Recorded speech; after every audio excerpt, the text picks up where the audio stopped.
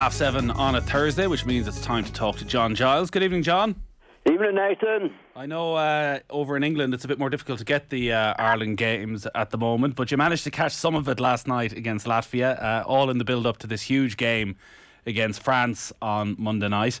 Evan Ferguson, 18 years old, scoring goals for club, scoring goals for country. You throw him in on Monday night? Oh, definitely, yeah. I think he's a real McCoy, Nathan. I haven't seen that much of him, but what I've seen of him I really like. Good attitude, good skill, big lad as we see, but very, very nimble, good on his feet. No, I think he's going to be brilliant for us, Nathan. I'm not going to say he's going to get to Liam Brady's level, but who knows. But I know you had no doubts when Brady was starting out of throwing him in at the deep end. No, none at all. There was always the thing in football that international football was different to league football.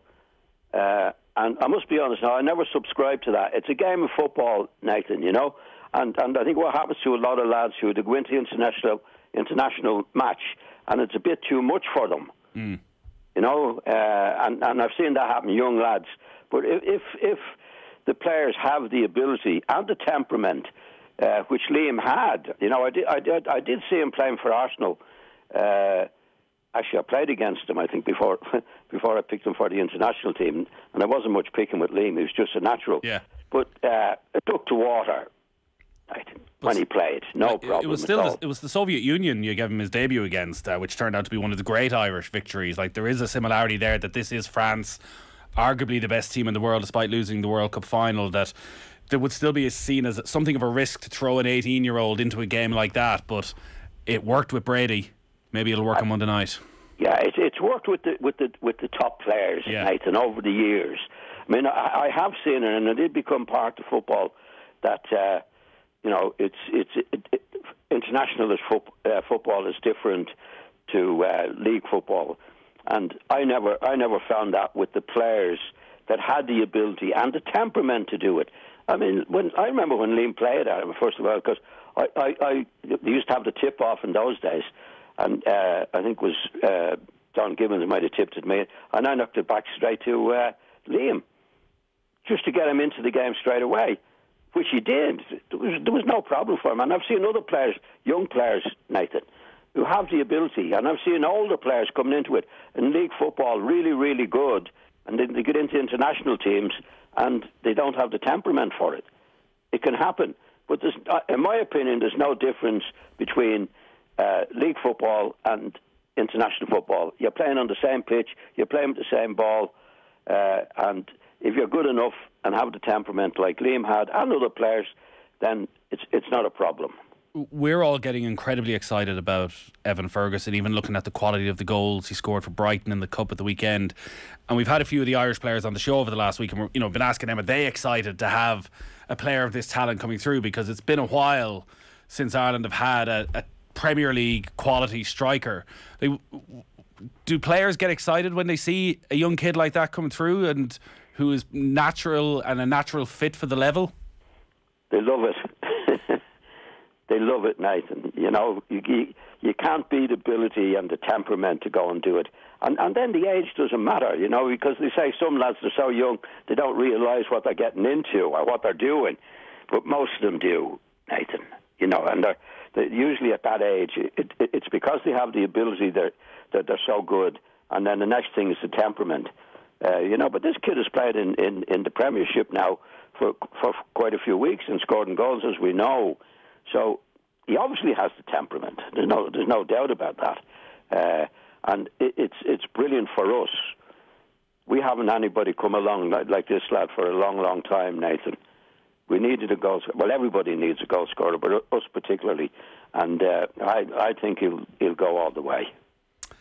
Ireland conceded again last night, a couple of goals from outside the penalty area.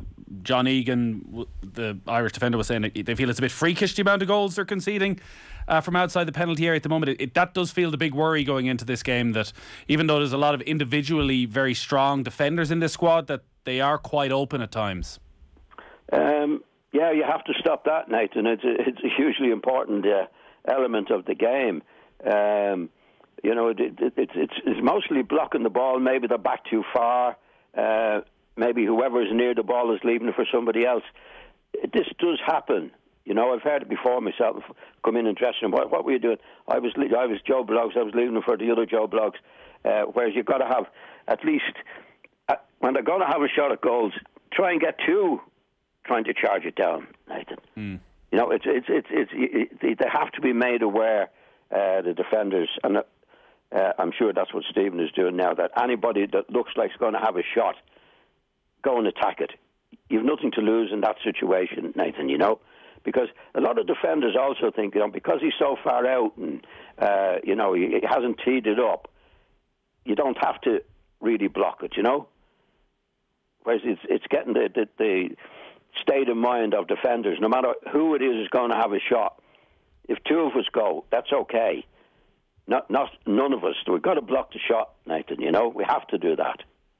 Any team, not just the any team has to do that. Yeah. But it is a state of mind. You see, I've seen it with defenders myself playing. Well, he's so far out, let him hit it, and then it finishes up in the top corner, and it's too late. Then you know, I think that, like John Terry was one of the great defenders I can think of, who naturally did what needed to be done. If you look back on his career, I think back on anybody that's old enough to say he was always the one that was blocking the ball. He was always the one that was making the charge and blocked it time after time after time. So we've got to get that in the Irish team now. Yeah. It's a huge game on Monday night against France, a team we've no shortage of history against, I think it's fair to say. Yeah, we've had a lot of battles with France over the years. Yeah, you had a couple yourself. We did. We beat them at Lansdowne Road, and we were robbed in I think it was Paris. We played in Paris. Yeah. I think Liam Brady went to the end line in the match and knocked it back, you know. And Frank Stapleton got a good header again in, and he was ruled offside. You know, there was a lot of dodgy decisions that we had in those days, because I think that there wasn't an awful lot of they didn't sort of do every match, Nathan, you know, tape every match. So you were isolated once you went away. Bulgaria was the worst place. There's a lot. Bulgaria was a disgrace, you know. We played there. I think I scored a goal, and I know back home they ran over the goal about 15 times and could find nothing wrong with it. And Bulgaria were notorious for getting home wins, Nathan, with the referees. And a lot of them, there was a lot going on in those days, unfortunately, and we were on the end of it. I don't remember any team at Lansdowne Road being robbed, Nathan. It was only when you went away. And we went away. We got a few of them. Yeah. And you know, they were vital ones. I mean, the one in Paris was a dreadful situation. Yeah, you had a bit of it with Leeds as well, I think. We had it. I definitely had it in the European Cup final, which was, by the way, my last match for Leeds. So it wasn't a good end. That was Beckenbauer and his team. That was something odd about that too. Yeah, definitely. Definitely. So we'll talk plenty next week about Ireland, France, and we'll get a good sense of where this group are at the moment. I want to talk to you about Antonio Conte and his rather remarkable rant at the weekend against the Tottenham players, and I think it's fair to say questioning them as footballers, questioning their motivations, questioning, it seemed, everybody in the club. Could you believe what you were hearing? No. I think when any manager does that, and I have a great respect for him, I think it's obvious that what he was saying was to get out of the club, to call it a day. Or either he was going to call it a day, but certainly the club itself, Levy, had to call it a day. You can't have a manager speaking like that about his players. You know, selfish team, lacked heart. I mean, these are two of them dreadful things you can say about players. No heart and being selfish in the game. Right? And he's an experienced manager, an experienced person in the game. he knows he can't say things like that and everything being okay. I'd be amazed if he's not sacked by the end of this week. It certainly seems to be heading that way. Was there any part of what we were saying true, though? That you look at where Tottenham are, you look at the lack of success that they've had in terms of winning trophies over recent years, that there is something within their character that means they don't have it to get to the next level? I don't think it's their character, Nathan, to be honest. I mean, if you look at Spurs and the amount of money they've spent in relation to all the other clubs, Chelsea, Manchester United, Manchester City, they're way down there. And I think what Conte has done at Spurs has been a big job with what he's had. You know, there's no really big signing. Well, they got the lad from Everton. He's not in the team. But if you look at the rest of the players that he bought, I mean, they're not on the high side in terms of the millions that other clubs are spending, Nathan. Really aren't. You know, I mean, when Pochettino was there, he did a great job for them. You know, getting them into the European Cup and all that, or the Champions League. But he didn't have any money. If you look at Spurs over it, I mean, if I asked you to name me, say, 5 or 6 players, top-class players, expensive players, Nathan, from Spurs, would you be able to do it? Probably not that they've signed. Certainly not that have been a success. Well, yeah, but they haven't signed. No, I can't think of any that's really, really expensive players. You know, that the players that Manchester United, City, Chelsea are signing now. You know, I can't remember them buying that. Oh, now this is going back over 10 years, where they've been a high spender, and all the managers that have been there have always said can't get the money out of them to do it. I mean, Conte has said it himself. So, you know, like there's.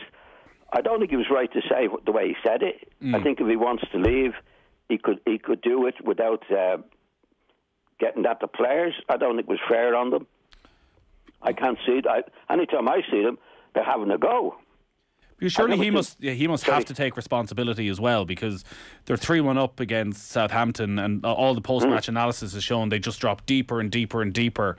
And while he might put that on the players, surely as a manager, that's up to him and his coaching staff to get them up the pitch a bit more, stop inviting trouble onto them. As much as you can say, where's the fight, where's the character, where's the heart, actually, tactically, he let them down in the last 20 minutes of that game. Oh, he has to be responsible. I mean, when all's said and done, he's the manager, Nathan. And I think he couldn't take it. They were winning 3-1 and they drew 3-3.